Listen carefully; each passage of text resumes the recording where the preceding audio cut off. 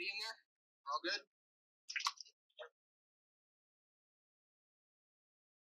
All right.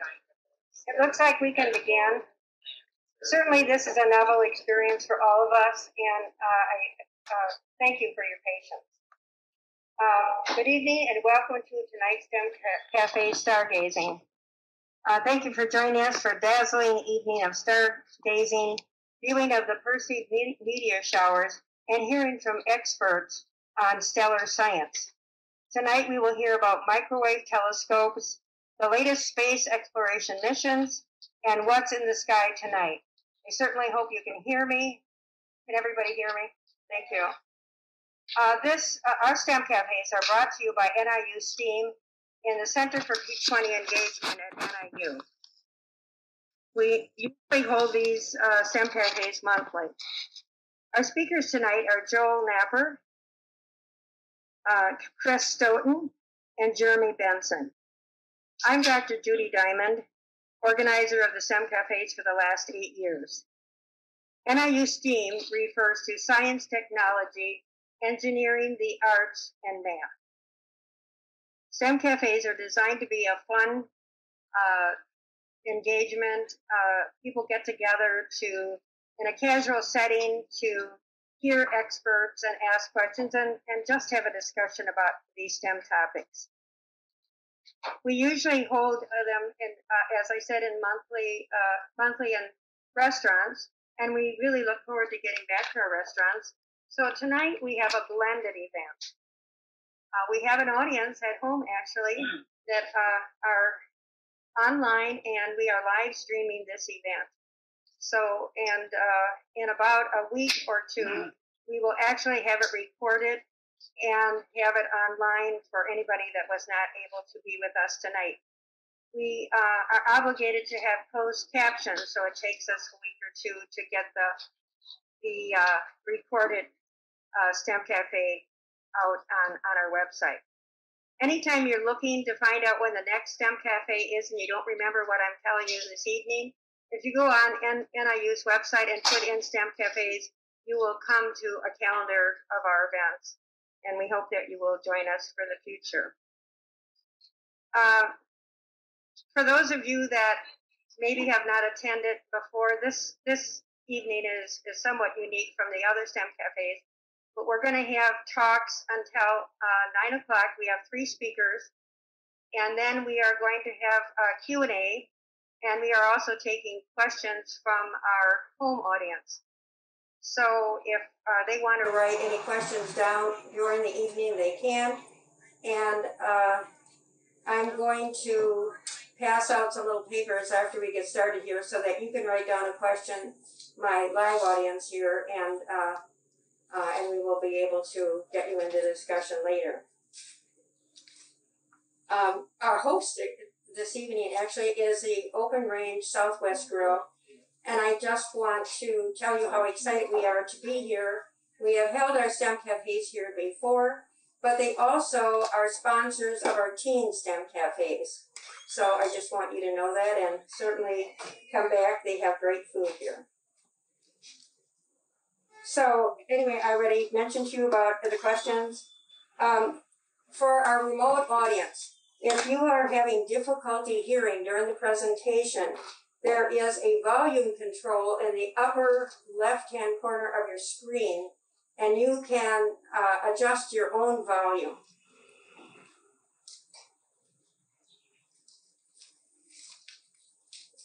All right, I think we're going to get going. And our first speaker is Joel Napper.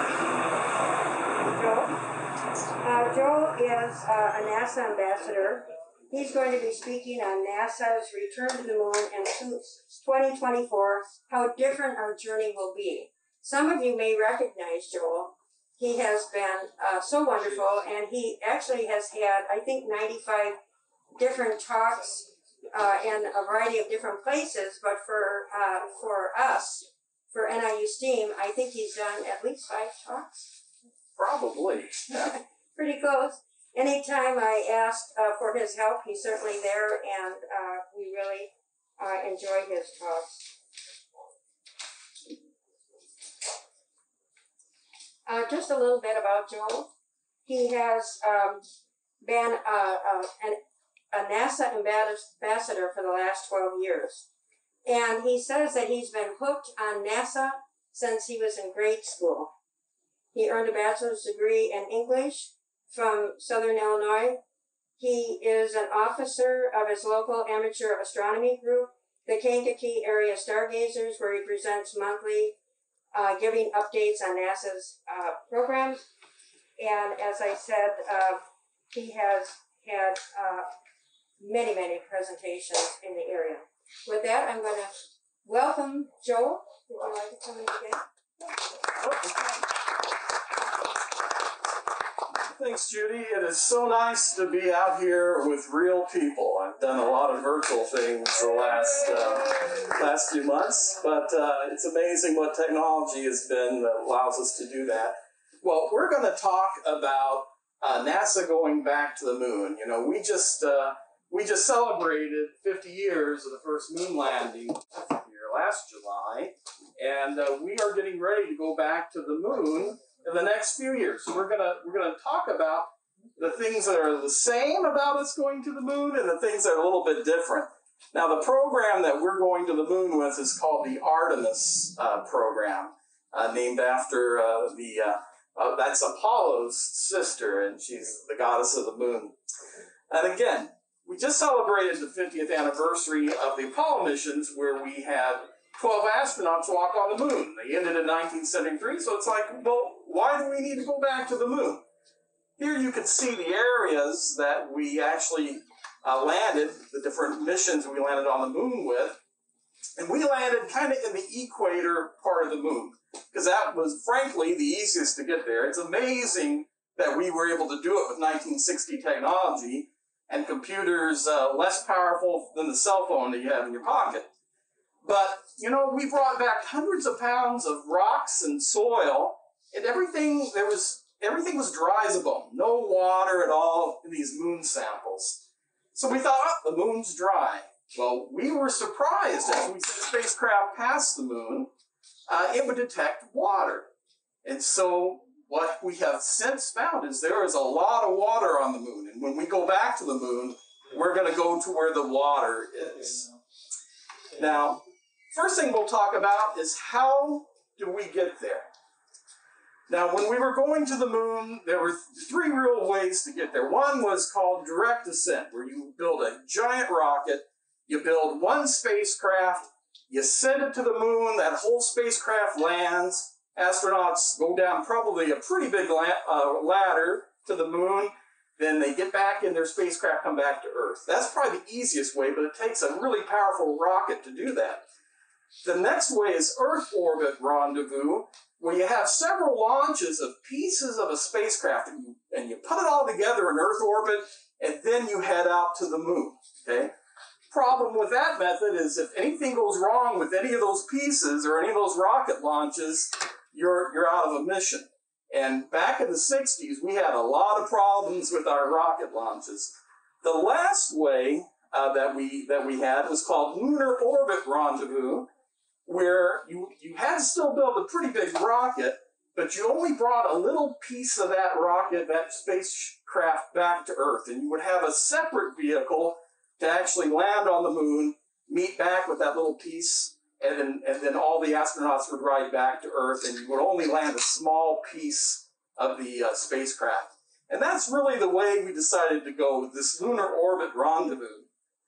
Now here's an example of that direct descent, how big that spacecraft had to be, and a pretty big ladder to get from the top to the surface of the moon if we had gone that way.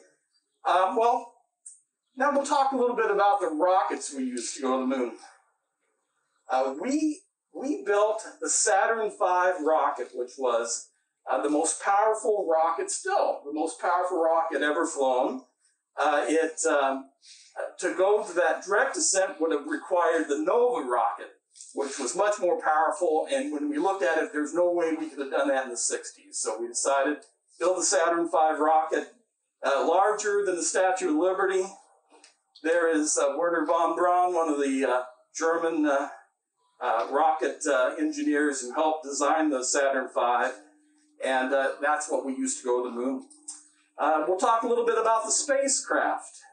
We used what we call the Apollo command and service modules. So this is actually the only part of the spacecraft that would actually come back to Earth. The 3 astronauts would be aboard this part of the ship. This is a service module that contained a rocket to get them into lunar orbit, bring them back to Earth. It also had the main oxygen supplies and the power supplies for the spacecraft. And then we had a separate vehicle called the lunar lander, which had 2 parts to it. It had a descent stage to get down onto the moon, and then an ascent stage that would lift off the moon and bring the astronauts back to that command module for that trip back to Earth. So we built these 2 vehicles to get to the moon and back, and they were all part of the Saturn V rocket. The other thing we did, we had to learn a few things about the moon before we sent astronauts there. So we sent some unmanned spacecraft to the moon. The first spacecraft we sent was some Ranger spacecraft. And they were basically spacecraft with some cameras on it that would snap pictures as it got closer and closer and closer to the moon, finally crashing into the moon. The first six Rangers failed, but the last 3 worked, and we got some very close-up pictures of the moon. The next spacecraft we sent were called the lunar orbiters, and these spacecraft went into orbit around the moon and took some detailed pictures so we could figure out a good, safe landing area to land the astronauts. This is one of the famous pictures that was sent back of the Earth in the background there. And then we also sent spacecraft to land on the moon. We weren't sure if we landed a spacecraft on the moon. We thought maybe it would sink into a lot of soil. We didn't know how much dust was on the moon. So we sent some surveyor spacecraft that made soft landings on the moon, sent back pictures. This was an artist's painting of what it would be like to land next to one of these spacecraft. And we actually did. On Apollo 12, the astronauts actually landed near one of the surveyor spacecraft, and you could see their lunar module back here. And they walked over to the surveyor spacecraft, and pieces of that surveyor spacecraft are at the National Air and Space Museum. If you ever get a chance to go to Washington, you can see pieces of the spacecraft that they brought back. The last thing we'll talk about is the crew. So this was the 60s. It was a time that we had basically test pilots who were brave enough and we thought were good enough for this dangerous mission to go to the moon. So here are the crews of the missions that went to the moon. They even include Apollo 13, which had a failure on the way to the moon and didn't land. But the rest of these crews, these men landed on the moon and returned. Just a few of them left alive, actually, at this point. So here is a little video of Apollo 11 launching with the Saturn V. Again, one of the most powerful rocket ever launched.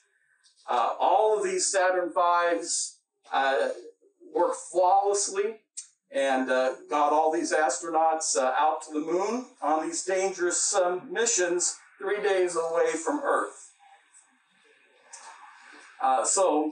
The rocket would launch the command module and the service module and the lunar module.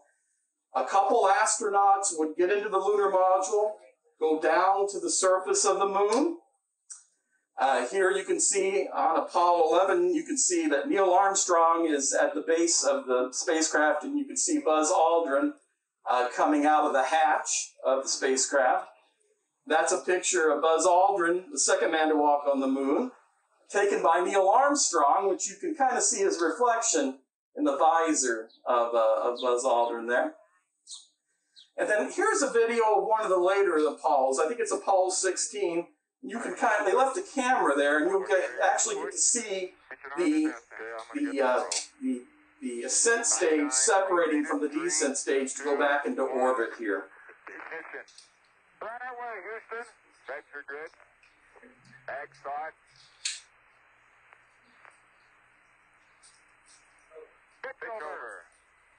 here you have good thrust. So the two astronauts are in the ascent stage. It's pitching over. They'll dock with the command module, and that will return them to Earth. So that's basically how we went to the moon. Here is the command module getting ready to dock with the lunar module getting ready to dock with command module. And then the small little piece of the spacecraft, the Apollo capsule, came into the Earth's atmosphere, put some parachutes out, and they were picked up in the ocean. All right.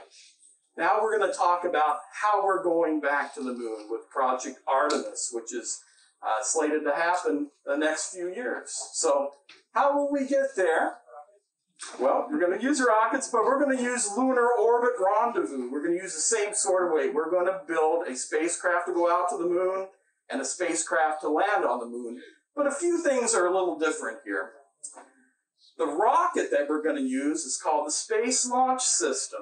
Now, it's based on a space shuttle. It almost looks like a space shuttle external tank. These main engines use hydrogen and oxygen, and they're actually space shuttle main engines that they are reusing for the first few flights. Also, those of you who remember the space shuttle, these are solid rocket boosters on the side. They're a little bit longer than the ones that were on a normal space shuttle. You can see a comparison of the Space Launch System compared to the space shuttle here. And then you can see the Space Launch System. There's two versions. This is the first version that has a little less powerful second stage, and then a more powerful upper stage for the second version compared to the Saturn V.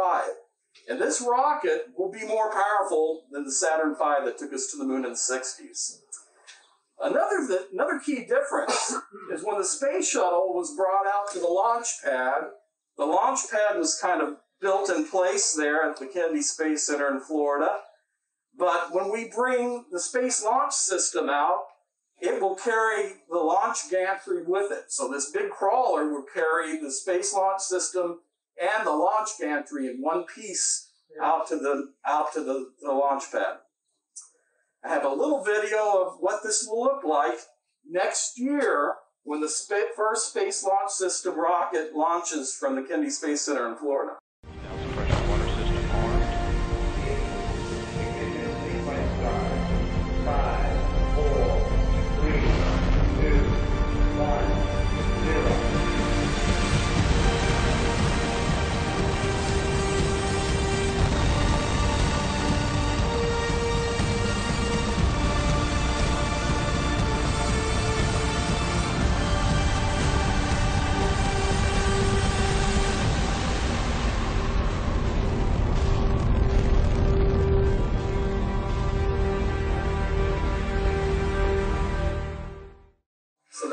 First stage gets it up into orbit, where the second stage takes over and takes it on out to the moon.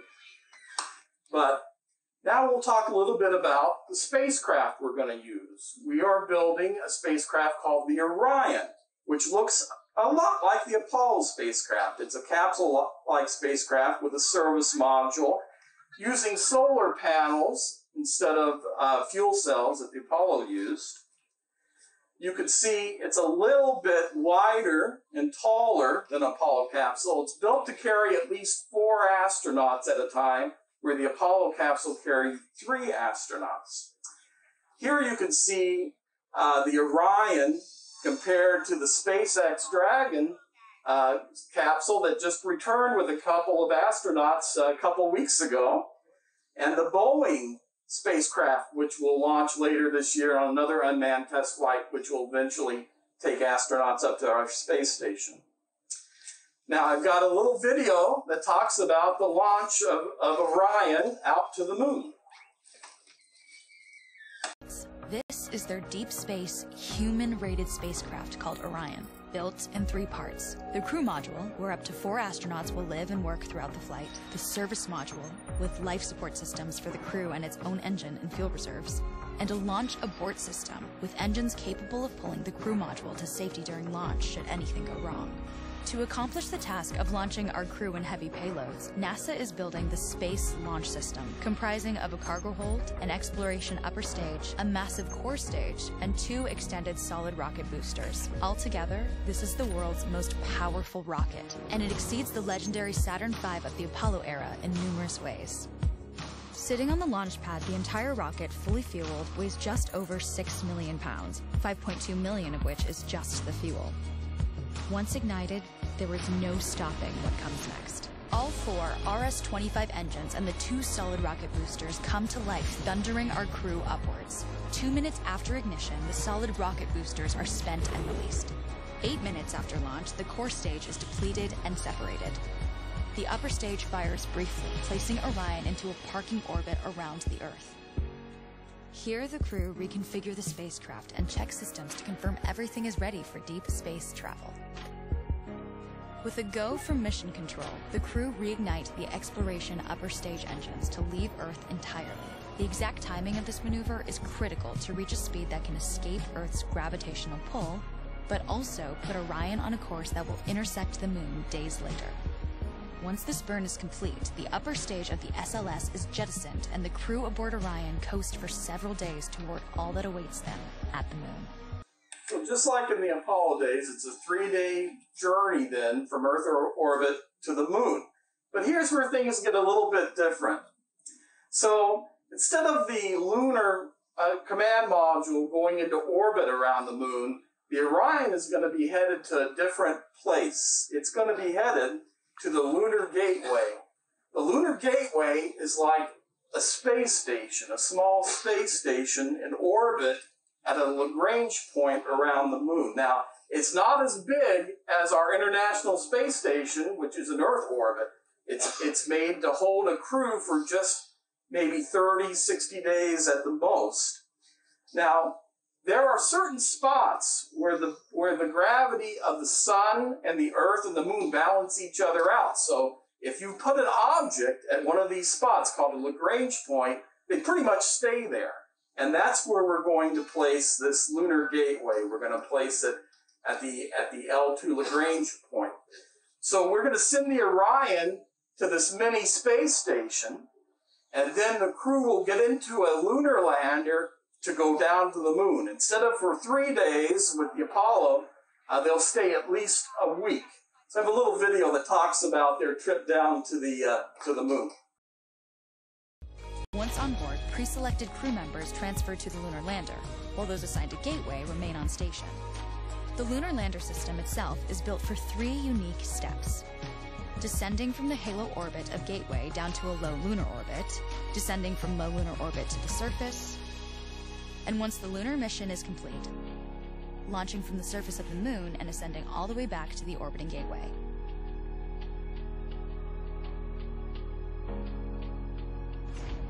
Once back aboard the Orion spacecraft and undocked from Gateway, the crew fire their engine once to break out of the halo orbit, and once again to sling the spacecraft around the Moon, placing it on a multi-day trajectory back towards Earth. As they near the end of this journey, the service module is released, and the crew module is oriented heat shield first. Entering Earth's atmosphere at 25,000 miles per hour, the friction of air slows Orion considerably, while also subjecting it to temperatures of 5,000 degrees. With the Orion now at just 300 miles per hour, a series of parachutes uniquely tested and produced for this moment deploy, decelerating the craft to just 20 miles per hour for splashdown. All right, so the reason we're using a gateway, a space station around the Moon, is we want to go back to the Moon to stay. This little space station can be used to build a spacecraft that will eventually go to Mars. It can be used to get fuel and water and supplies and things that are maybe manufactured on the Moon. It can hold those supplies and be used as sort of a base around the Moon. So it's a location that can be expanded, and instead of like the Apollo days where we were there just to beat the Russians and come back, we want to have a presence at the Moon. Now, the last piece that we need to get down to the Moon is a new lunar lander. And NASA just this summer announced 3 companies that are going to compete to build a lunar lander. NASA may pick 2 of the 3, or they may just pick 1, but they have about a year to prove out their concept and get this built. So there's 3 options for going to the moon. The first one is by a team led by a company called Dianetics. And they proposed building a spacecraft that the crew would be in this section here. It would carry a crew of 2. They could spend at least a week on the surface. When they would come in to land, these solar panels would not be in the deployed position. They would be kind of rolled up like curtains, and when they landed on the moon, they would unroll these solar panels for power.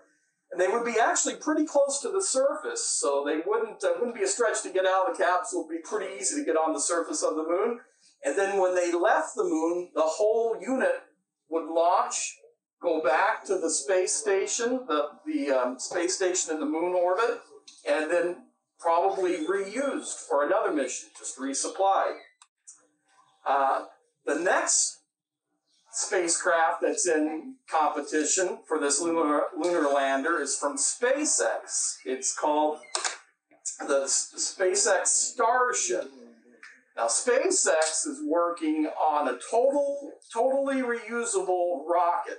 A first stage with maybe 29 engines, a second stage with maybe 5 engines. They would reuse both the first stage and the second stage, and they envision taking the second stage, which would be the Starship, to the moon and eventually to Mars.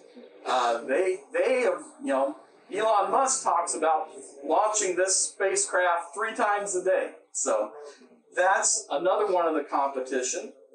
And the third vehicle is called the I wrote it down just to make sure because they're all acronyms here.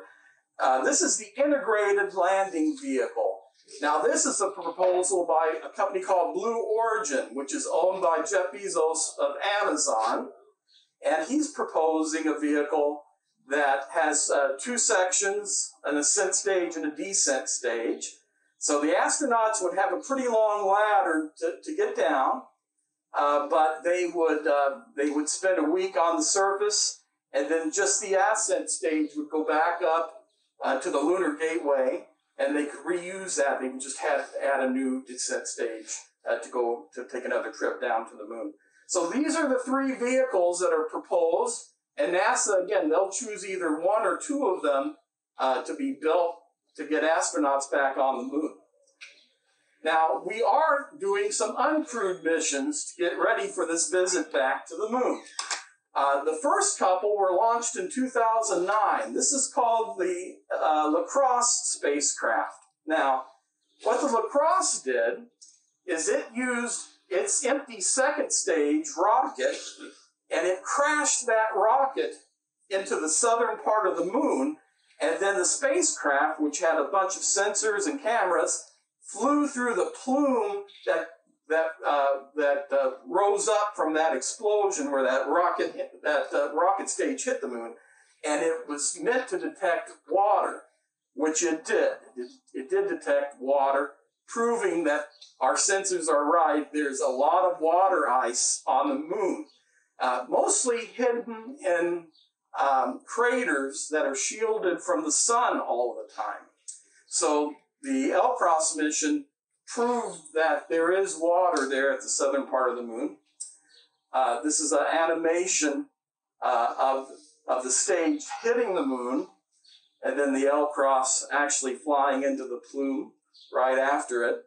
I remember in 2009, this happened early in the morning, and people thought they might be able to see the plume. We really couldn't see the plume. It was so far away. But the spacecraft detected the water thrown up from that stage.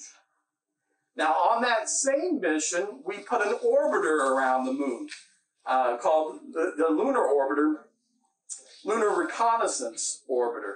It's almost like a spy satellite that's around the moon, taking very, very close pictures of the moon. So close, in fact, it captured pictures of where we actually landed on the moon. So this is the Apollo 17 landing site. You can see the descent stage.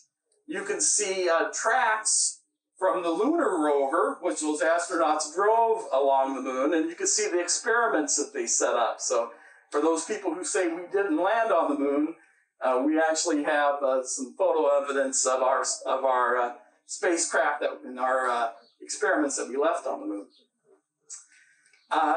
In 2023, we're going to land a rover on the south part of the moon.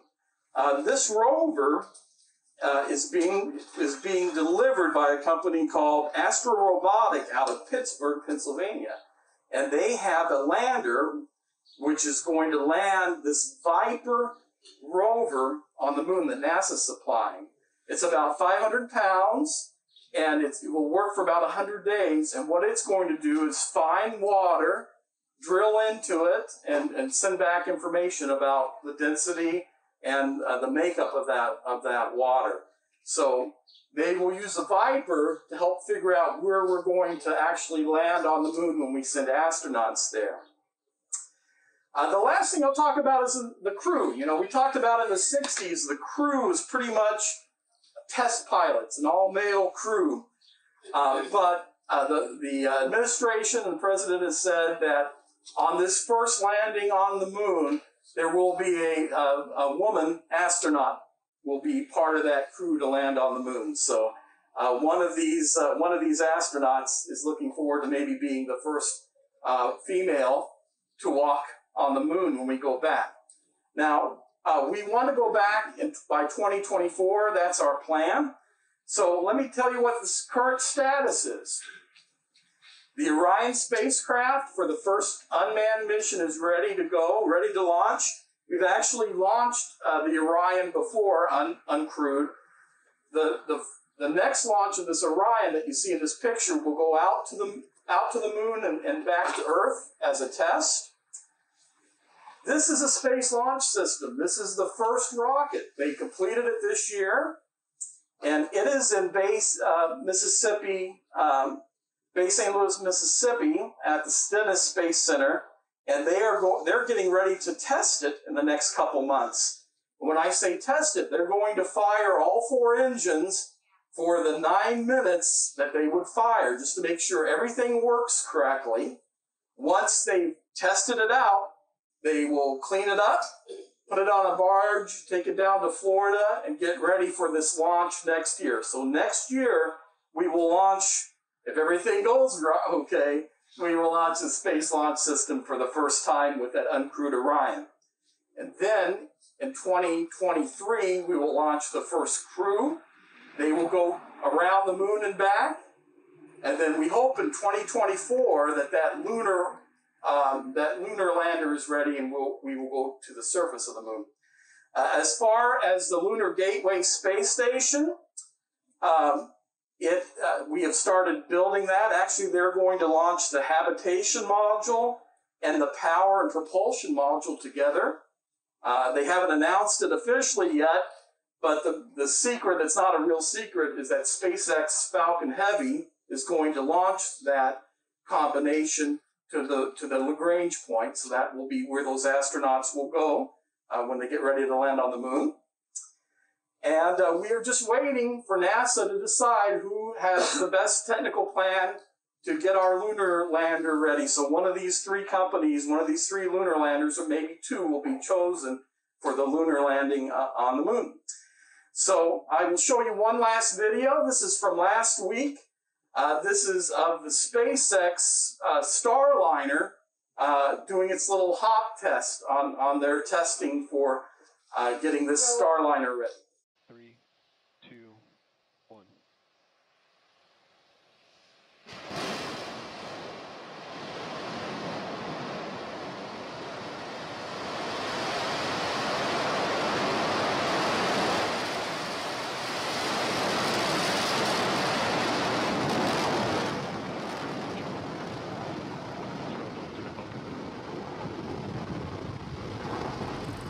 Engine looks healthy.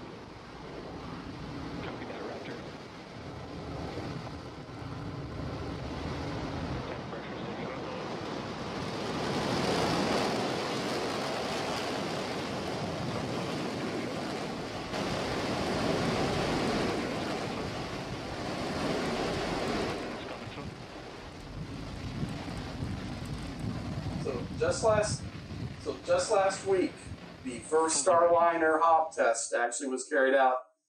Eventually, SpaceX hopes to build a fleet of starships, and one of them could actually land the astronauts on the moon. Yep.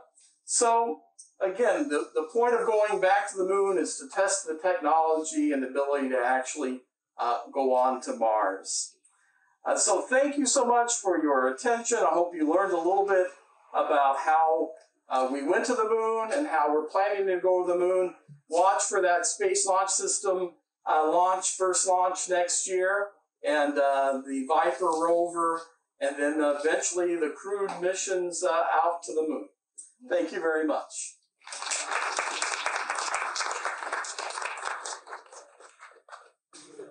Thank you, Joel. We always enjoy your talks. And thank you, audience, for using your masks and being huskies and social distancing. We really appreciate it. We're trying to follow all of the rules today. Our next speaker is Chris Toten. He is Dr. Chris Toten from Fermilab, and he is a Fermilab scientist. And he has been so kind as to say that he would come and talk to you today. His what he normally does, or has been doing for several years, is working on maps, mostly with the Sloan Digital Sky Survey. But recently, he is now working on a new project to make sensitive maps of the universe using microwave radiation. He will be speaking tonight on microwave maps of matter and energy. So with that, Chris, can you tell us all about mapping the universe? Sure, thank you. Thank you. Well, I really appreciate the chance to come and meet all of you. Hope the sound is working okay. Yes, okay, good. So why microwaves? Right? It's of the three talks you can get tonight. The first one was very, very specific. We can all think about jumping into a spaceship and going to the moon. That's very easy to think about. In fact, Judy, did you send out the sign-up sheets? I think they're looking for some volunteer astronauts. Maybe we'll get a few volunteers to do that. And the candidates right here. The candidates right here. Good. And the last talk, Jeremy is going to tell us about what we can actually see in the night sky. That's going to be very practical. What are those two bright things there? I won't, spoiler alert, they're Jupiter and Saturn. But he's going to show you a bunch of other things too, and maybe even some meteors. So that's very practical. This is the most impractical talk of the three. Let's talk about microwaves. And why microwaves? They're the way that astronomers measure the afterglow of the Big Bang. So if you want to have one image from what I'm talking about today, think about a campfire that has gone out, that you come upon the next day, and the ground is warm there, and you conclude, wow, that's pretty warm. I bet you that last night it was a really big bonfire. By looking at the embers, you can kind of figure out what was going on with the fire at a time. That's exactly what we're doing. Now, in the same way, microwaves are not very strange. We all have one of these at home. I'm sure you've seen this view in your house. Well, maybe not this exact view. Maybe if you trap yourself in the microwave. But we all know what this guy is doing, right? Come home after a long day at work, grab something out of the refrigerator, nuke it in the microwave. He did not poke holes in it, so I'm going to leave that up to his jurisdiction about what the right way to do is. The right way to do. Now, we know that having Grandma come over and cook her favorite dish smells of the house much better and is tastier, but microwaves are so doggone convenient. Right? We use them probably every day. Very, very common thing for us to run into. I'd like you to think about this as a science experiment, where we're going to tease out something invisible that's going on. In the same way that we can tease out what happened with the Big Bang, which we can't see directly because it already happened. In the same way, we can find out what's going on with invisible little molecules in there. I'm going to give you a model here of what's going on inside. Every atom, every molecule of water has got a little bit of electric charge difference. and likes to spin around at a very specific frequency. So I give it an electric wave at just the right frequency. That little guy's going to start humming around very quickly. Now, we can't see those molecules directly, but I just gave you a model picture of what it is, and now we can test it. I'm going to put in electromagnetic radiation at just the right frequency. I'm going to read this off my sheet to make sure I get it right here. About 2.5 billion times a second it's going to spin around. So if you put in energy with just that same frequency, that energy, just like pushing a kid on a swing, will be absorbed by the water molecules, and they'll be spinning faster and faster and faster and faster. Now, we can't see them spinning, but when molecules start moving around faster, we all know what that means. What happens with something if I start moving your molecules around faster? What does it do? It warms up, right? Yay, thank you. So this is the oven. This is where you warm things up. The refrigerator is the other thing. Where you get things cold. We'll talk about that physics later. Okay. So if that model I told you about is correct, then when you put stuff in the microwave, it warms up. And I bet we all do this experiment many, many times a week. Probably a few times a day. Another experiment you can do, by the way, and I'll let you look this up on the internet, is you can measure the speed of light inside your microwave and actually get a pretty good answer. You can look, there's a little sticker on the back of your microwave, not the 60 hertz one, but it says it's 2.45 gigahertz. It tells you what that frequency is. And if you put a layer of food in there, and this will let you be good experimentalists, decide what to use. I find that those little tiny marshmallows, make a nice layer of those. Very important. Take the rotating thing out. You don't want them rotating for this. You want them sitting still. Okay? And make a layer of that. A chocolate bar works. A nice layer of meringue. So experiment, see what you do. But go ahead and turn on the microwave, and there'll be a wave put in there. Just like if I had a string tied to that post there and started it shaking up and down, like a jump rope, you would see there'd be a wave pattern standing in there. So in the same way, there'll be hot spots and cold spots that will burn little pieces or brown little pieces of your marshmallows. Measure the distance between the two of those. That's going to be half the wavelength. And multiply that out times the frequency, you're going to wind up getting the speed of light. And if you work all those numbers out, you actually get a pretty good number. Right? You can do that within a few percent. That's very nice to see. So that's another sort of experiment we can do. We have this model that microwaves are just like light, and they travel at a certain speed, and I can measure that speed, and I get the speed of light out. Again, we've had a measurement confirms what a model says. Okay, what are we doing here? This is a great example that even after the fire goes out, things are still hot. And the second thing you can remember from this talk is everything glows. The sun glows, that's good, right? A fire, after it goes out, those embers glow. You can see them in the dark, right? Lava flows glow. If you've ever been to Hawaii, after the sun goes down, the whole mountain's glowing. And you realize that I'm standing on lava here. What am I doing here? But anyway, that's another problem. And in fact, even though there are no flames coming up, you can cook your cakes, steaks, I believe they call this caveman style, where you pepper them up, maybe brush off the dust off the ashes a little bit, put the steaks right on there, and they'll cook right up. Now, the problem is that if the fire is not big enough, well, then you're going to have raw steaks at the end. So you better like your steaks very rare or medium rare. But if you have enough embers there, you can cook yourself up a nice steak. It's a really interesting way to cook up your steaks. Right?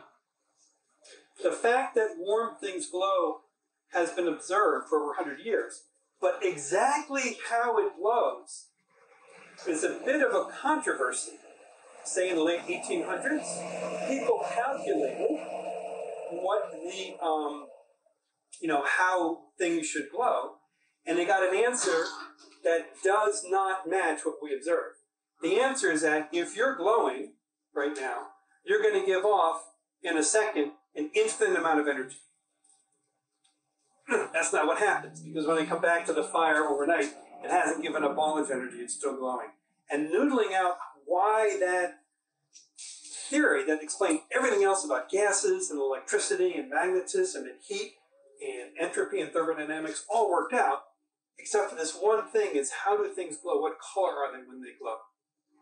The short answer is that Max Planck just said, well, I give up. Let's just assume that energy comes out in discrete chunks. Instead of coming out continuously, you come out in specific particles. We'll call those quanta, and we'll call this thing quantum mechanics. And he turned the crank and calculated how things glow and got the answer that we've seen all along. So that was the birth of quantum mechanics. So if anyone ever asks you if you know why quantum mechanics works, it says, well, it's because fires glow and you can cook steaks on them. It's really great evidence that quantum mechanics works. Okay, finally, some astronomy. These guys were talking about food the whole time. Finally, we're going to do some astronomy. The blast of a giant atom. I really like this because it was way back in 1932, right? So this was one of the first descriptions of what we now call the Big Bang Theory. Father Lemaitre, after hearing about Hubble's measurements, that every galaxy we see is in fact running away from us, which either means we have very bad social skills, and when we walk into a room, everyone runs away from us. Or, what it's better to think about is it's as if giants were stretching the floor, the ground beneath us. And if you thought giants started tugging at and pulling us away, even though we were all sitting in our seats, right? I'm confused now about how picnic tables work into this. But for all of you sitting in individual chairs, that's an interesting complication. I'm gonna have to come back to that later. Sorry, I got distracted. If the giants were stretching the ground beneath us, you two would slowly start drifting apart from each other. This group back here would slowly start drifting away from each other. And you would notice that the farther away someone is, the faster they're moving away from you. Right? And that's what you would wind up seeing. So just think about that for a second. And then also you would want to ask, well, where is the center of the stretching going on? Well, every single one of us would see, well, that person's moving away that way. That person's moving away that way. Those people out there are moving away fast that way. Those people. So clearly, I'm the center of the universe. So when you go home and talk to your parents, this is a trick, youngsters out there. When you go talk to your parents, you can tell them it's been scientifically proven, as I've been trying to tell you all these years, that indeed, Mom and Dad, I am the center of the universe. And they'll agree with you, by the way. So use that. Don't overplay that hand, but it's very handy. That's just a trick there. Okay, so that's the idea of the expansion of the universe. If you play that movie backwards, and now the giants were all squishing us together, as you compress something, you've probably pumped up a tire, it gets hot, right? It gets hotter and hotter and hotter. So the natural conclusion is, back in the olden days, right, billions of years ago, when the universe was very dense, it was also very hot. And that's the key we're doing. That's the key element here. Because in addition to the running away of the galaxies, there should be a second clue to what's going on. And that's there's an ember that's glowing. And we're going to measure that glow. How much is it glowing? And that's the big deal about the microwave background radiation. Okay, so first let's look in detail about how things glow. But I need to take a poll first. Who here hates math? Come on, be honest. Who hates math? There's got to be more math haters here. Okay, one graph. Don't get up and run away. It's going to be fine. It will not hurt you. Okay, this tells you how much light comes out as a function of the wavelength of the light. Okay? For things at different temperatures. So for a very hot star, 15,000 degrees, you see, first of all, a lot more light comes out everywhere than something that's cold, a 3,000 degree star. Okay, so you get a lot more light up. Hot things are bright. Okay, that makes sense. And the color is different. Very hot things have shorter wavelengths. They're more blue. Cold things have longer wavelengths, and they're more red. And we're very familiar with the visible spectrum. Here, that's right here. We're a little bit biased toward thinking about that kind of radiation, because that's what our eyes are sensitive to. And it's no coincidence that the sun gives out its most light right here, where our eyes have to be visible, happen to be sensitive to that visible light. That's what we call it visible light. But look what happens here when the really hot star is glowing. It's giving you more blue than red.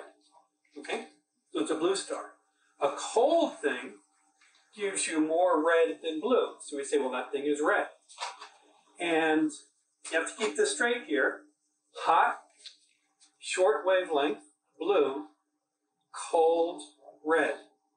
Hot, blue, cold, red. Do you see now why sometimes astronomers have trouble in the shower? It happened to me once. So you see the things. Oh, I need more cold water, so I'll make that. Wait a second. Okay. Now, the other neat thing here is that if you turn the temperature way down to 300 degrees above absolute zero, that's about what a human is, we're still glowing. So you and I glow. Okay. Now, right now, I'm seeing scattered light off of the sun or off of these lights, scatters off of your shirt or off of your skin and hits my light. That's how we normally see each other. But in the absence of that, after the sun goes down and it gets really, really dark, you would still be glowing. And this wavelength is much longer than wavelengths of light that we're accustomed to seeing, that we can see with our eyes. In fact, these touchless thermometers that we see all over the place now, where they just scan your forehead, say what your temperature is, right, takes very careful measurements at a couple of these wavelengths and compares the ratios. Just like you can compare the ratio, if you're more blue than red, you're hot and you have a temperature and this star needs to quarantine itself for 2 weeks. But if you've got less of this light than that light, you're more red, you're colder. Right? So these things are calibrated out. They're actually good within like a degree or something. It's pretty amazing how careful they've done it. It's much, much easier.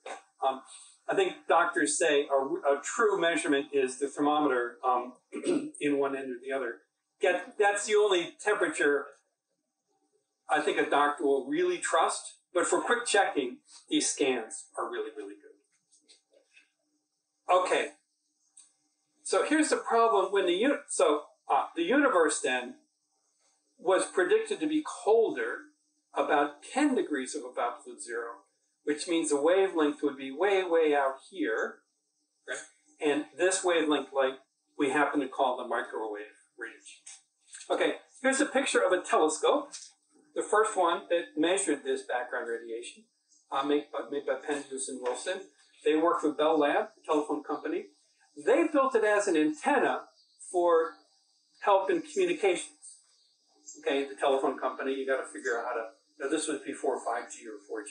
This was really the precursors to wireless communications, right? And the problem they had is after they built it, right, they had more noise on it than they expected. Now, I don't know anybody who works with electronics. Certainly you guys are working a lot to get the noise down so that there's not that static noise. If you've got a connection, having noise in the background is always nasty.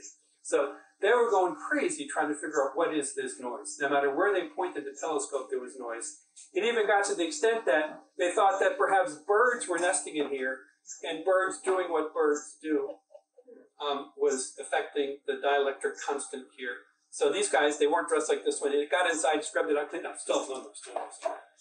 Lucky for them, down the street at Princeton University, some theoretical physicists were saying, hey, if the universe, I'm finally back to the universe now. If the universe is this ember and glowing, it should give off this radiation in about the frequencies they were looking at. It should be excess of anything else you can explain from Earth, and it should be everywhere, no matter where you point the telescope. So what was these guys' problem is a signal that the professors at Princeton were going to actually build a telescope to make. A third party heard the two stories and said, hey, you guys should talk. They did, and Penzias and Wilson wound up getting the Nobel Prize for this. In 1964, they made this measurement. Right, let me just see now. A very nice point as a story, I'm glad I looked at my notes, is by this time, Father Lemaitre was very advanced in age, and had retired and stuff, but word got to him that they had measured the excess radiation predicted by his blast of a giant atom, literally weeks before he passed away. So that's kind of a nice conclusion. It took 30 years, so you have to be patient with science, but it worked. Okay, now in the intervening time, people thought of other explanations for why there could be a little more, and instead of just one big atom being created at the beginning of time, an alternate thing is to say that continuously throughout space and time, every once in a while, new atoms appear. And whether you think that theory is more crazy than the theory of the Big Bang, it's kind of like a beauty contest, and you can have your opinions one way or the other. The key difference is that the standard Big Bang model predicts that the spectrum will be exactly the shape of a thermal spectrum. And the solid state, the steady state theory has it more peaked with a large tail out here. Right? So doesn't match the solid state theory.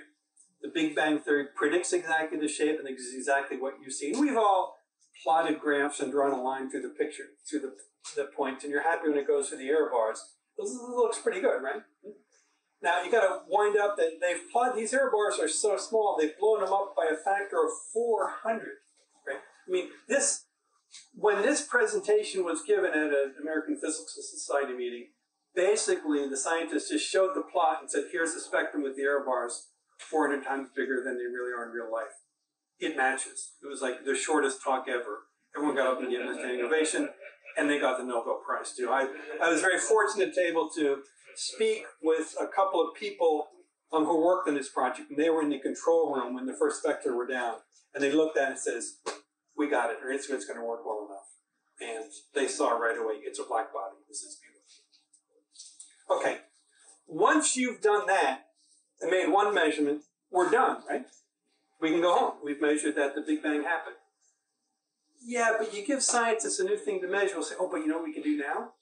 Is it exactly the same temperature everywhere? Let's point the telescope there. Now let's point it there. Now let's point it there. And measure the temperature. And sure enough, you get the same temperature everywhere. Maybe you've seen these ovals before. It's a really handy-dandy way to stretch out the entire globe and print it flat. You know, there's a problem with opening up the orange peel and printing it out. This kind of projection shows you the whole Earth all the way around, right? And if you go from east to west, these things join, sort of like a Pac-Man. You guys still play Pac-Man? Is that still a thing? Pac-Man? You know what I'm talking about? Okay.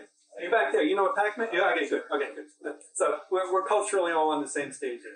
So this is just a nice way to show the whole globe, right? So it's all the same temperature. If you zoom in a little bit, you see at a few millikelvin, there's a difference. This direction is hotter than this direction. Wait a second, which one's hot, blue or red? I forget. So, well, but when they made some of these early plots, they flipped them back. So the easier people understand it. And I've been confused ever since. So I'm sorry about that. So it's moving one direction or the other. So we're moving through this radiation. It's the Doppler shift. Just like when a siren is coming at you, it's got a higher tone and a lower tone after it goes past. Here it's got a higher tone here and a lower tone here. We're moving at a few hundred, I forget the exact number, kilometers per second. So it means you could cross the United States in like 10 seconds or something at that speed, with no traffic. And, stopping for speeding tickets. But how would they catch you? But that's so we're really hauling through this cosmic weird. So you take that out, and finally you're seeing the clumpiness that is the afterglow of the Big Bang. And this should not be completely smooth, and it is not. And in fact, you look at maps with more and more details. Because again, once a scientist has made a map, this was a Jacobi map in '92, yeah, we can build a better one and take a sharper picture. It's kind of a fuzzy picture we took. Let's take a sharper picture. Okay, this is so-called W map that we did it. You say, yeah, we can do even better. Right? So this is the Planck satellite that got a much better image here. And what you're seeing here is in micro degrees. There's little variations where in the early universe, I don't know what blue and red is here. But one of them is overdense, the other is underdense.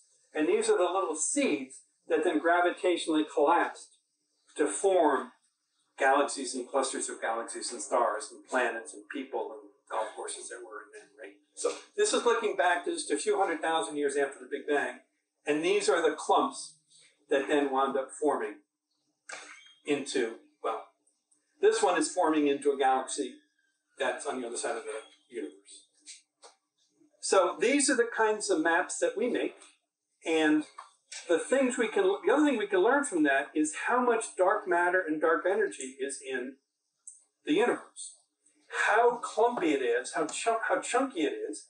Just like you can look at, chocolate chip cookies after they're made, and you can say, that one had more sugar in it. This one had more baking powder in it.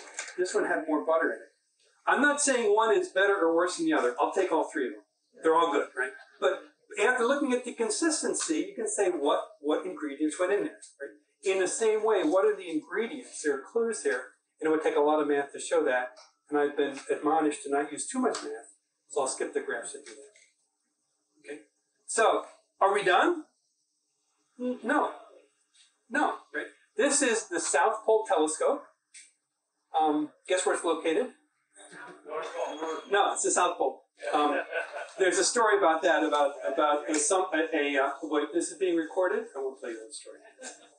But anyway, and this was taken not when they were observing, but just points out that you can actually walk around on this mirror. If you walked around on the mirror of an optical telescope, you would get yelled at because you'll scratch it up and distort it. But the wavelengths are so long here, it's just metal plates you can walk on. It looks kind of like a telescope. It's this big dish, 10 meters in diameter, so pretty much the size of this area here. The light reflects up here, then gets fed into the cameras. There's a 30,000 or 15,000 or so individual pixels that are measuring what is the temperature of the sky at each of those locations. And they slowly move this around. And at the South Pole, this is the Boomerang telescope, so they sort of share a support building. There's some balloons that fly from there. So there's 6 or 7, depending on how you count, cosmic microwave background experiments going on now, completely measuring the universe. Are we done? No, good. Well done. And this brings me to the final conclusion. You, the taxpayers, thank you very much for this, are hopefully, it looks like this is going to be the next big thing in cosmic microwave background. CMB, so-called stage 4. And this shows you sort of how sensitive you are. So this is the W map and the Planck. But every 5 to 10 years, you get better detectors that are more sensitive. This is what we're doing now here. And this is what we do with cosmic microwave background S4. And what are some of the things we're going to measure with this? Again, I can't take you out and show you, so you have to sort of trust me with this. But we can now look at primordial gravitational waves. We can sort of look behind that afterglow. And there's going to be some imprints on that of an amazing thing that happened in the early universe called inflation. One of the problems we have in the universe is it's so doggone uniform. How did it get to be so uniform? It's driving us crazy. One idea for that is inflation, and a smoking gun for that would be gravitational waves. It would be great if that turns out to be true. Millimeter waves in the dynamic sky. We'll see the dynamic sky. We're used to looking at the sky and saying, oh, it's the same all the time. Well, we're going to see hopefully some dynamics tonight when meteors come through. But on a larger scale, all sorts of things are blowing up and turning on and off at the night. Will give us clues about, say, how black holes coalesce and form. Matter mapping into cosmos. I told you earlier that all the different measurements, we were telling someone at the dinner table here, all the different measurements of how much dark energy, how much dark matter, how fast the universe is expanding, dozens of experiments are all kind of getting the same answer. It's kind of great, right? There's a little bit of disagreement on the edges, so you want to look more carefully and closely at that. Maybe there's a third thing we don't even know about yet. And finally, one of the big embarrassments is we've been saying for dozens of years now there's missing matter in the universe. More than just the stuff I stuff under my bed. There's a lot more than that, right? But we don't know what it is. We don't know what kind of particle it is. All sorts of people are searching for that, and there are clues in the cosmic microwave background which will help us figure out what the dark matter is too. So all these different things you can do with science by pulling together hundreds of experts in cosmic microwave background radiation are going to work together to build this stage 4 mission. We've been funded to come up with a concrete plan, and in fact, this week during the days, we're meeting all virtually now to come up with better plans, and specifically to coordinate how can these science questions, these models, be answered best with the observations that we'll be making. So please stay tuned. And the final question I asked for you is, when we're done with CMB S4, will we be done? No. That's what I'd like to hear from people supporting science. It's really great, and I feel privileged to share just a little bit of a slice of the excitement we have with the resources you let us use to do the science. And I'm happy to find out what you want to talk about. Thank you. Thank you, Dr. Sutton. Our next speaker is Jeremy Benson. Jeremy Benson is our STEM educator in NIU STEAM, and he has done so many wonderful things for our NIU STEAM.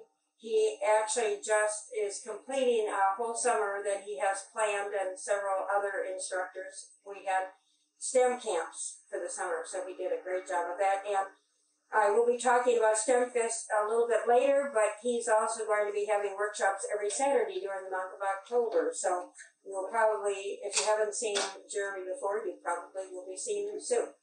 But anyway, Jeremy has spent quite a bit of time looking at the skies and trying to figure out how we can help the audience at home, as well as the one here, think about what is going to be up in that sky tonight.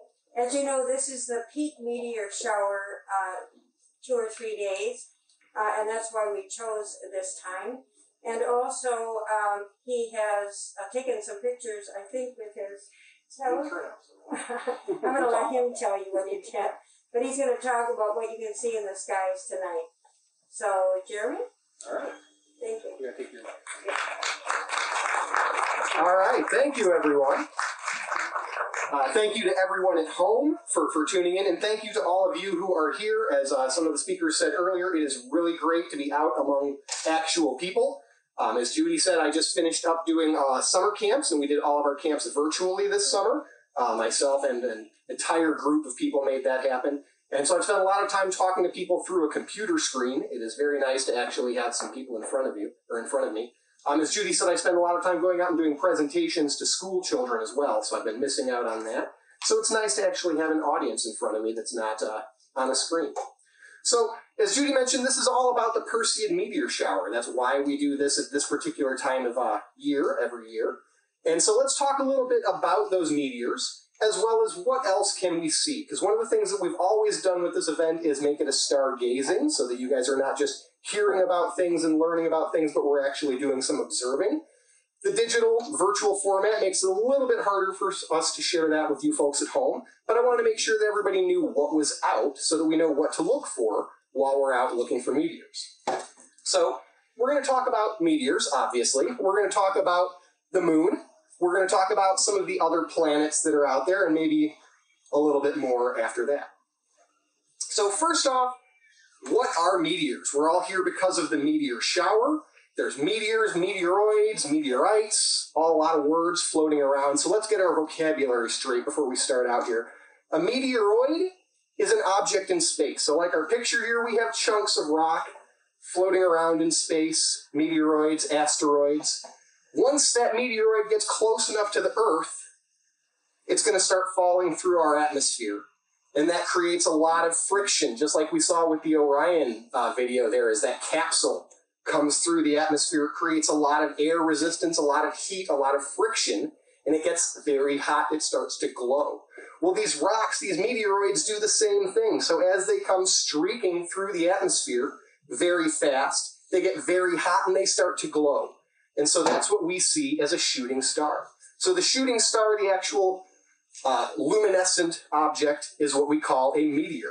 So when we have many of them, we have a meteor shower, and there are several of them that happen annually.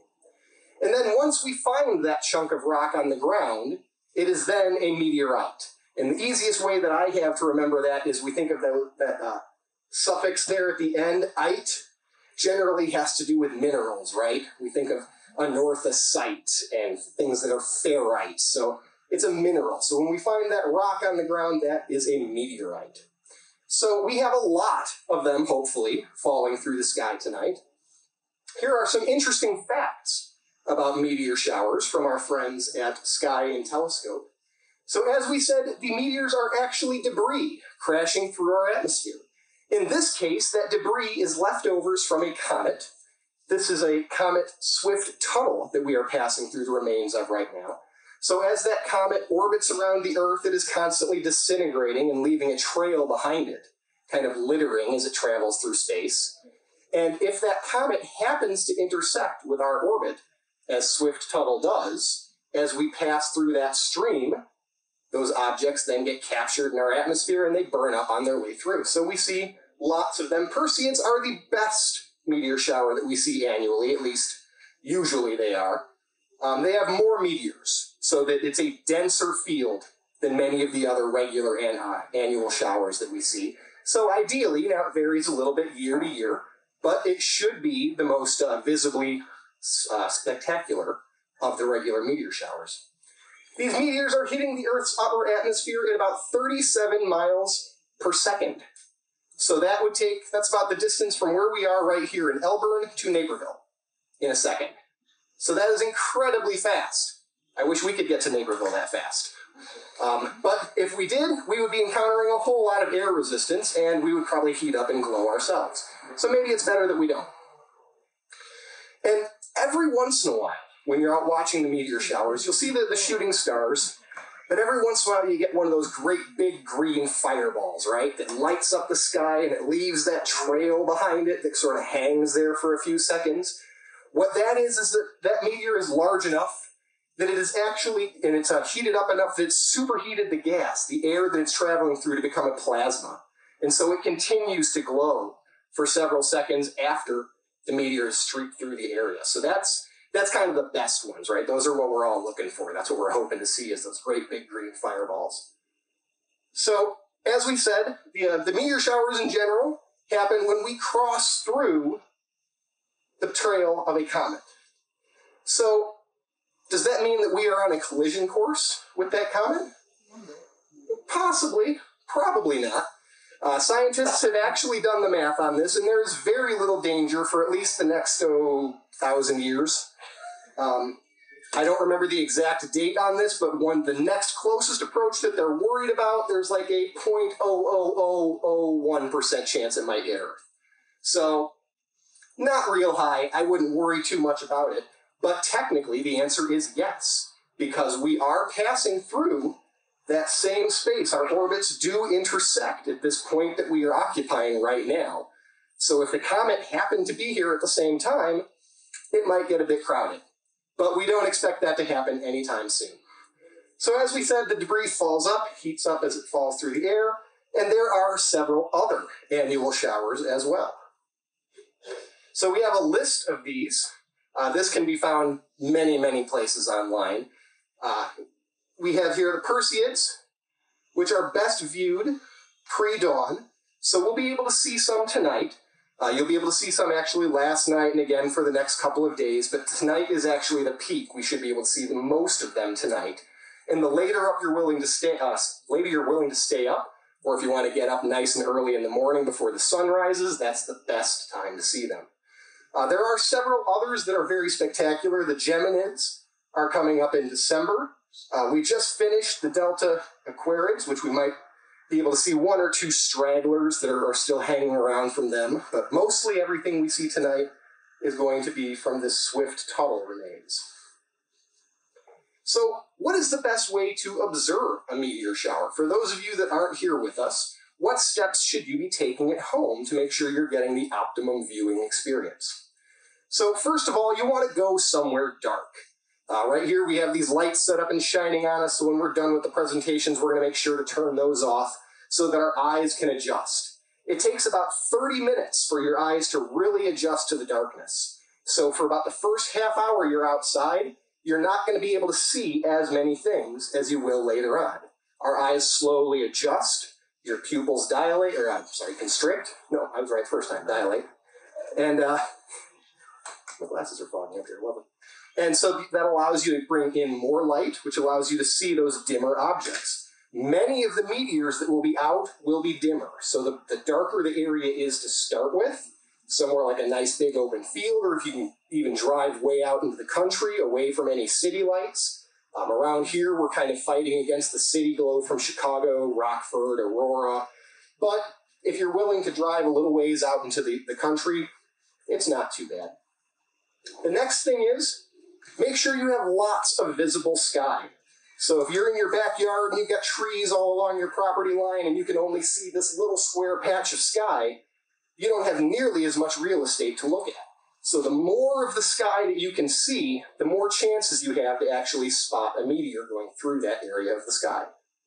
The next thing is, you do not need a telescope. In fact, a telescope is a very poor tool for observing meteors. They move very fast. They are oftentimes fairly small. So to try and find one and track one with your telescope is virtually impossible. I have never heard of it being done. You might accidentally be able to catch one if it goes right through your frame when you're looking at something else. Probably not going to happen. Your best tools are a blanket, maybe a lounge chair, something so you can just lay back. The hood of the car works just fine. Just lay back and take in as much of the sky as you can and wait for the meteors to go shooting by. And like I said, be patient. It takes a while for your eyes to adjust. And that includes pulling out your phone, looking at anything that lights up is going to start to reset that night vision. So you want to make sure you keep things as dark as possible. Is there anywhere particular we should look?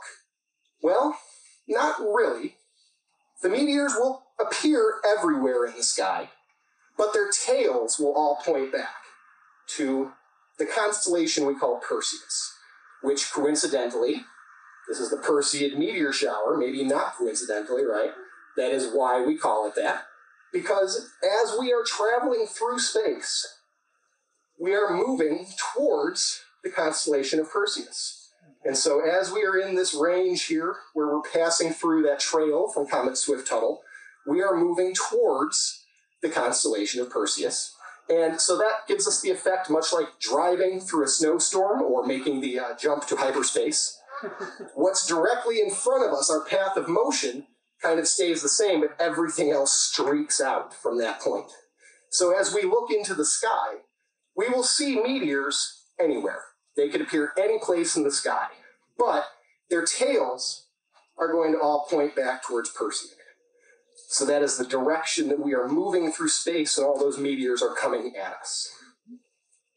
So we've talked a lot about meteors. Hopefully we get to see a whole bunch of them. But what other things are out there? So there are a lot of things that we could look at tonight, next week, continuing on through the summer as long as it's nice enough to go outside. The first of those is the moon.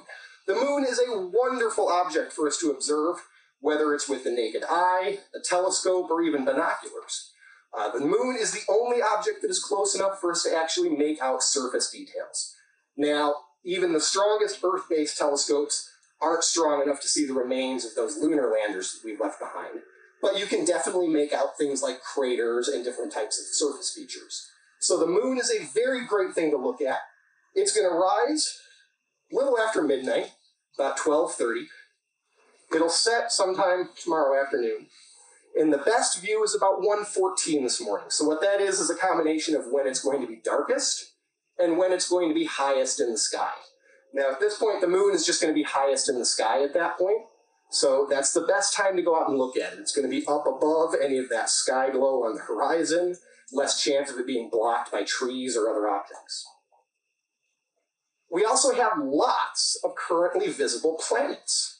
So here's an image from a website called The Planets Today, which kind of shows an actual view of our solar system currently. So that is set up for right about this time right now. And we can see that the inner planets are rather small. Mercury is currently behind the sun, so it is not visible to us. Venus and Mars are both out, though, as well as Jupiter and Saturn. And then way out here, if you've got a really nice telescope and some really dark skies, we've got Neptune and Uranus are also visible. So let's take a look at when we can view those. So for this evening, the things that we're going to go try and take a look at when we're done here, assuming that those clouds break up a bit, is Jupiter and Saturn. Jupiter and Saturn are very close to each other right now. We can see I've got the map up here right now for Jupiter, and if I add Saturn, they're just right next to each other to the south, which for us is that direction right there. For those of you at home, hopefully you have a compass and know which way is north and south for you. But for us, we're going to want to look right over towards the south, and we're going to see both of them just above the horizon. Jupiter rises about 6:13, Saturn about 6:40, and the best viewing for both of them is right around 11 o'clock, between 10:30 and 11:30. So if you go out when we're done here with a telescope, you should be able to get a fantastic view of both of those objects. If you're willing to stay up later tonight or get up again early in the morning, there are some spectacular things in the early morning sky. Venus is marvelous right now, but you've got to be up by about 5:30 in the morning to get out in time to see it. Because after that, the sun rises and it will set. Or I mean, well, not set, but it will become invisible. We will be blinded by the sunlight.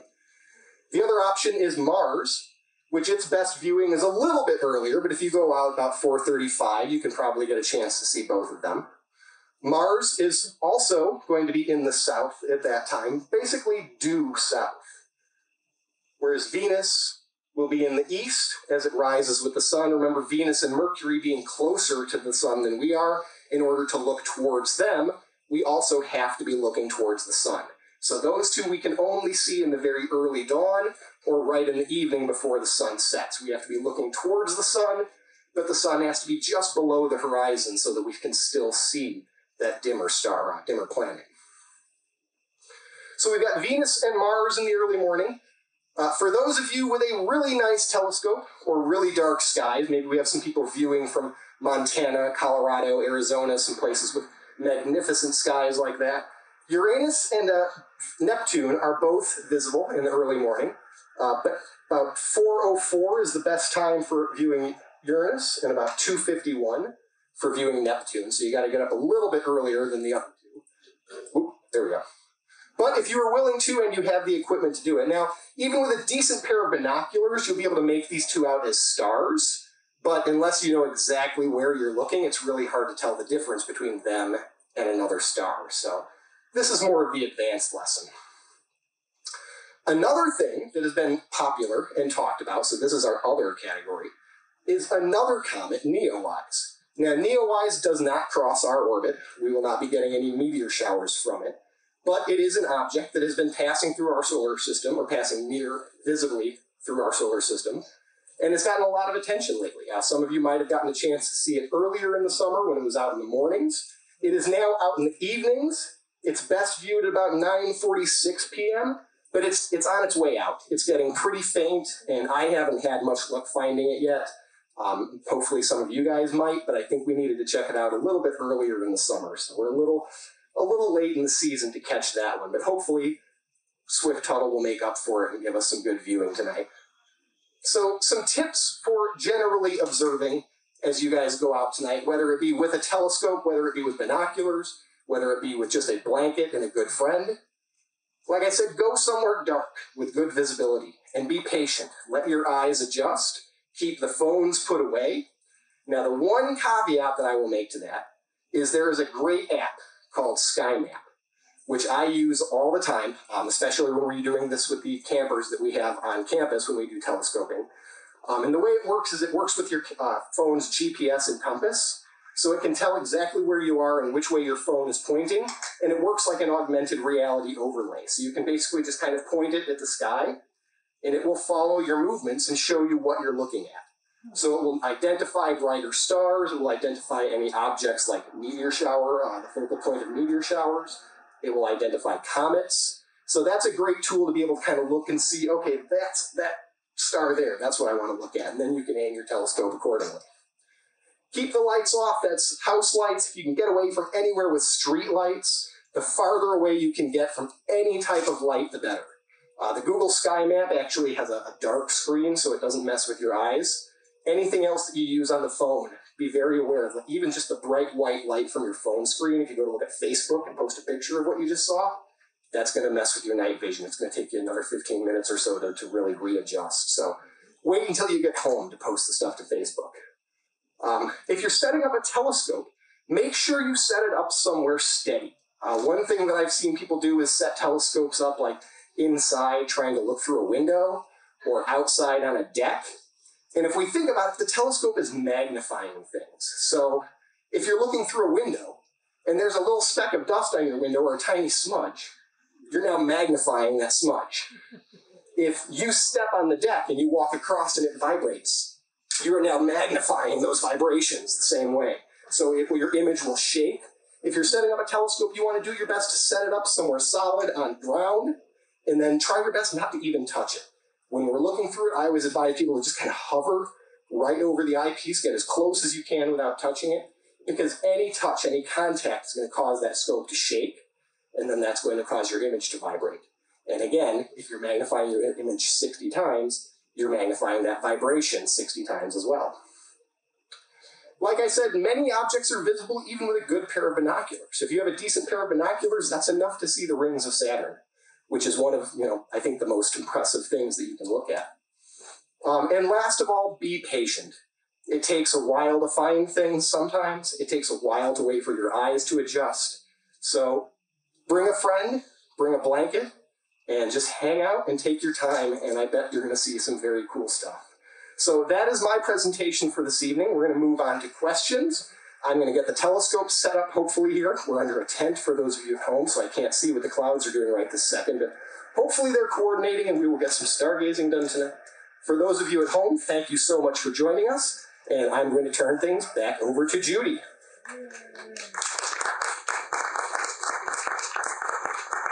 Thank you. Some people are already sending me some questions, and somebody's trying to take them, the questions offline to see what people are asking. So we're going to give people about 5 minutes to do some questions, and I have more note cards over there if you need them. So please come up and here's some more questions. So we'll just give it about 2-3 minutes, and then we'll start asking the questions. Jeremy, let me thank you for the highlights you gave us. There's one little piece of advice that I'd like to add to that is while you're out there, be amazed. Right? We don't get to do this that much. And we like to brag about how smart we are with the internet and everything. But people 100 or 200 years ago knew the sky much better and were much more amazed by it. So even if you don't see any of it shooting stars, just enjoy the night. And be honest. All right. The first question. Well, I'm going to stand on the side of. You don't need to see me. Will being on the moon and leaving equipment on it affect its effect on Earth's tides? Any other possible negative effects? What a great question. The moon is a very large object, and the equipment that we have there, we've left there, and any equipment we'll leave there probably won't have, would be a negligible effect on Earth. The thing about water on the moon and going to the southern area of the moon, we hope to use that water. I mean, if you've got water there, that's something you don't have to bring with you. So maybe you can build things out of the moon material and the water and have a lot less gravity, so it would not cost as much to launch it off the moon, maybe to that little space station where you could build things out of it. So I think we will eventually be mining the moon, and that would have a bigger effect, but not anything to affect the tides on Earth. Thank you. Here's the next one. Do galaxies collide? If galaxies are moving away, how do some collide, given that they do collide? Okay, so yeah, galaxies do collide, and in about 4 or 5 billion years, I don't remember the exact number, but our galaxy is going to collide with the Andromeda galaxy, so it's going to be really good stargazing about 405 billion years from now. And so I was talking about the expansion in general, and everybody was sitting in their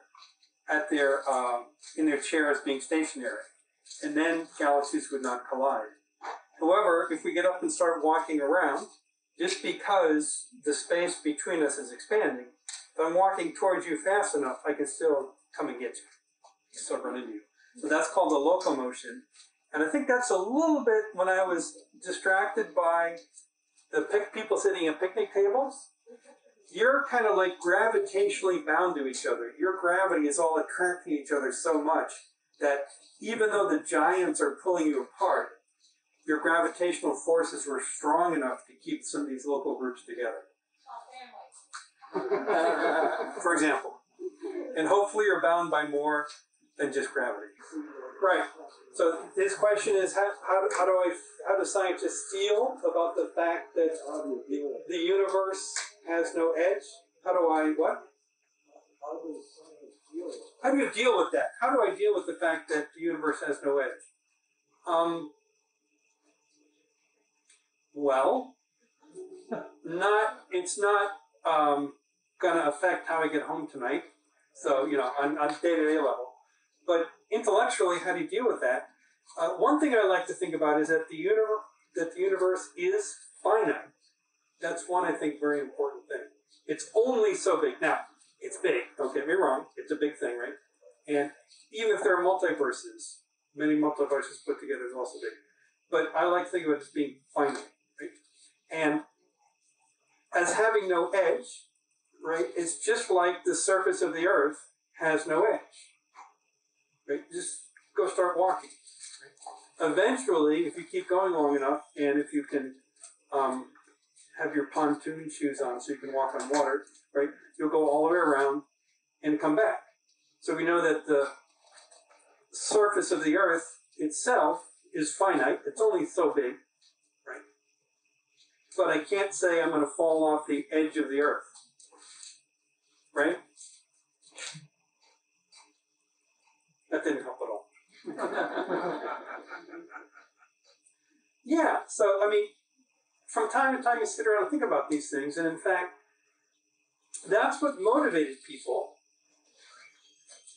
to say this idea of a primordial atom in a Big Bang is just so strange that there's a definite edge. The edge in time is what drove people crazy, and it's easier to think about an eternal universe which is constantly has little bits of this same kind of spontaneous generation going on. That was easier for them to deal with. And I'll leave it to your sensibilities to decide which is more upsetting. One big bang or a continuous string of little bangs. You can tell me which one you prefer, but then I'm going to tell you the data I showed you prefers the Big Bang. So I hope that answers your question. Thank you. Right, I'm going to give you this question to read Okay. and figure out, and while we have another question. So I'll read this to myself, or shall I read it out loud now? You can do both. Okay. Some efforts have been made to build arrays that are geographically distributed. Yes, it's a very important use of the South Pole Telescope was to take that picture of the black hole. Maybe that's what we're talking about here. Have there been since large arrays for measuring and imaging the CMB residue, and small useful detectors could be deployed by amateurs at large citizen science projects? Yes, so indeed, CMBS4 is not going to be one telescope. It's going to be about a dozen telescopes, and the exact number, we're still trying to figure out exactly the right thing to do is. And a few of them are going to be big telescopes with very fine particular, to get the fine details. Others are going to be smaller telescopes which can cover large areas of the skies faster. So we're going to get both the big picture and the details in the right balance so that we maximize the amount of science that comes out. So it very much is going to be a vast array. Now, I could read you the entire science and project proposal book for CMBS4 to tell you details of that, but go to cmbs4.org for details. I think the last question on that sheet is for you as well. 1016 and 1019, you might be able to expect X3737b. That's a puzzle. Did somebody here write this, or is this from the internet? Yeah, somebody that is in the remote audience wrote that. I don't. This sounds like a rocket question. The X-37B, is that one of your rockets? The X-37B. See what I'm doing here?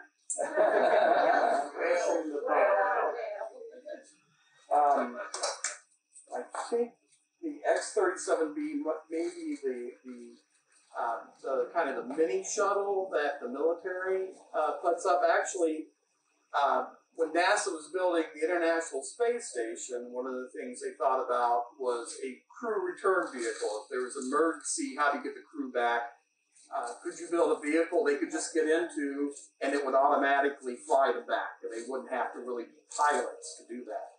So they were going to test a vehicle like a mini shuttle to fit, and they were going to take it up with a space shuttle, get it out of the cargo bay and have it do some tests flying back. And for budget reasons, NASA didn't continue that, but they gave all the work they've done, they gave to the Air Force and DARPA, and the Air Force flies this mini shuttle now, and it spends over a year. They can spend over a year in orbit. It's unmanned. It has a little cargo bay, and it has a solar panel to power it.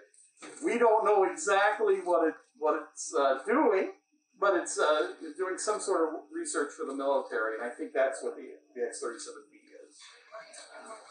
I mean, with all due respect, astronomers say they have really nice telescopes, but they're pointed the wrong direction. Well, the military, actually, they've given some of their big spy satellite mirrors to NASA to build some... In fact, the W-1 mission, they had a leftover telescope. And so W-1 mission, which was I was on and got canceled under another name, they said, yeah, let's do it. So they're using the leftovers from the military. Yeah, that should be cool. The next one, how did Apollo 16 departure get recorded? Is the recording equipment still there? That is a great question. So the last three missions of the Apollo program, 15, 16, and 17, carried what they called the Lunar Rover, which was a car built by GM that folded up and fit in one of the empty bays of the descent stage of the lunar lander. So when the astronauts landed on the moon, they kind of lowered it down, they unfolded it, and they used it to travel several miles away on the moon to reach areas they couldn't walk. So when Apollo 16 was getting ready to launch, for the astronauts to go back to the command module and come back home, they left the camera on, and the camera actually took video, and that's so when we saw that video of the ascent stage launching from the descent stage, that was a camera controlled on Earth, the camera on the lunar roving vehicle. And it's not working anymore, but you know what? With some new batteries, those vehicles may work. So if we go back there, you know, it's interesting. I'll give you one fun fact. There was actually a NASA manual for if something went wrong with that ascent stage and it couldn't get powered to turn that rocket engine on, there was some procedures for hot wiring it to the lunar rover, so it'd be like a jump start to jump that engine. So that is, look that up. That is a true statement. There were instructions on how to hot wire the lunar rover to that ascent stage to get it to launch off the moon. All right. I have a couple that I'm going to address here based on the stargazing questions, and then I'm going to go start getting our telescopes set up out here. So the first question that I wanted to answer was, we had somebody in the virtual audience ask, are we going to be streaming the stargazing? Unfortunately, no. We did try to get some equipment to help with that and to make that possible. It doesn't work as well as I hoped it would, and so it's just not going to turn out the way we wanted it to. So unfortunately, we are not going to be able to broadcast the stargazing portion. For the rest of us who are here, I did also get a little phone mount for it, so that we'll be able to have whatever images we do find on a phone screen, so we don't all have to come up and get too personal with the telescope, so we can maintain some social distancing while we're doing that. The next question that I had based on stargazing is, can the planets be seen just today or for a while? So the planets move very slowly through our solar system. So they are going to be right where they are relative to the other stars and things in the sky for quite some time. And in fact, over the years, they move a little bit less for the farther planets, more so for the nearer planets. Jupiter and Mercury and Venus, their orbits are much shorter than Earth's. So in 1 year, we see them change position through their entire orbit. Whereas the outer planets rotate much slower, orbit much slower than the Earth does. So for every one of our orbit, they may only make a fraction of their orbit. So they don't move nearly as quickly in the sky. So for the rest of the summer, they're going to be right where they are. Next summer, they'll be very near to where they are this summer, but they will have shifted a little bit by then. Another question we had is, why are there other regular meteor showers? And so the regular meteor showers come from points where our orbit intersects with the orbits of those other comets. So where a comet has passed by a place that we will soon be, it leaves some junk behind. It leaves a trail of debris. And so as we pass through those trails, we get our regularly occurring meteor showers. Now, sometimes there are just pockets of debris floating around in space that may have drifted from another comet trail or just part of some other collision. So we do get unpredicted meteor showers. We may just pass through a cloud of dust that isn't tied to any particular asteroid or any comet, or we don't know what it's tied to. So there are also random meteor showers that happen unpredictably. But those annual ones that we can expect are all due to comet trails that we pass within close proximity to. Then there was one more question on this page. Is Swift-Tuttle itself currently visible from Earth? Currently, it is not. The last time it passed close enough to be visible was 1992. It has about a 130-year orbital period. So the next time we are expected to be able to see it from Earth is 2126. And if anyone is still around then, it is expected to be a very bright, visible with the naked eye object at that time. I'm probably not going to be there to see it. Is it red or blue? What is the it in that sentence? I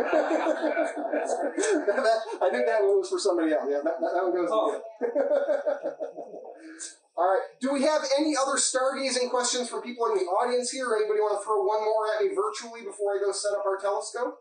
Yeah, as you come out over our tent is something very bright that we can see it. Okay, we'll head out over there and check out what it is that you guys have got spotted already. I think it's Mars. Think it's Mars? All right, well, we'll take a look and we'll find out. All right. Thank you guys so much. I'm going to hand this off and we will continue on with our parade of questions.